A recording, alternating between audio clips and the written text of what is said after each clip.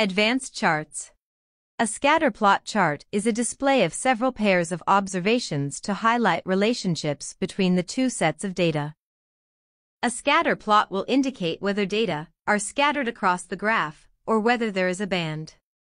When data are scattered, it is an indication that the two variables are unrelated. Existence of a band implies that the variables are related.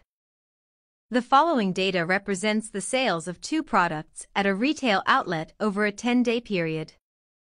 The scatter plot chart for the above data is as follows.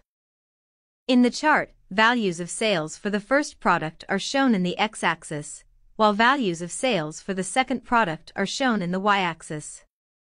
A narrow band within which plotted values fall is indicative of a relationship between the two variables, that is, sales of the two products on various days.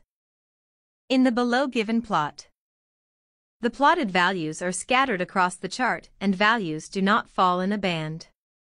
In such cases, there is no relationship between the variables. The scatter plot chart or scatter diagram will be discussed in greater detail in the lesson correlation. The last chart we are going to look at is the bubble chart. A bubble chart is an extension of the scatter plot used to identify relationships between three numerical variables. Consider the following data on three variables. You get this bubble chart for the given data. Variations in the size of the bubble indicate large variations in the third variable. This is not so in example seen earlier.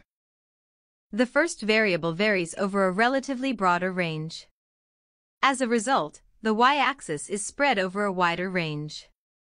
The second variable is less spread, and hence the x-axis spread is also less. When the bubbles are scattered across the graph, it indicates a lack of relation between variables. If, however, there is a band, there is a relationship.